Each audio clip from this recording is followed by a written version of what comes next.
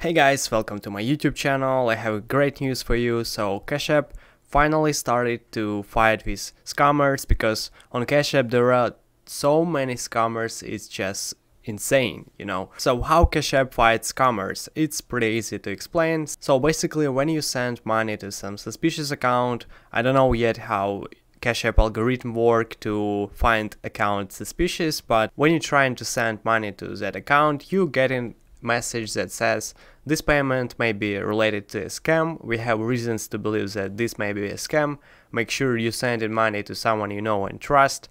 If you do choose to continue with this payment, Cash App will not be able to refund you. And also there is a button that says cancel this payment. So I think it's a very good thing because there are so many scams related to sugar daddies, to Cash App flips, when people saying that if you give me $100 I will give you back $800, and people actually believe this, which is crazy.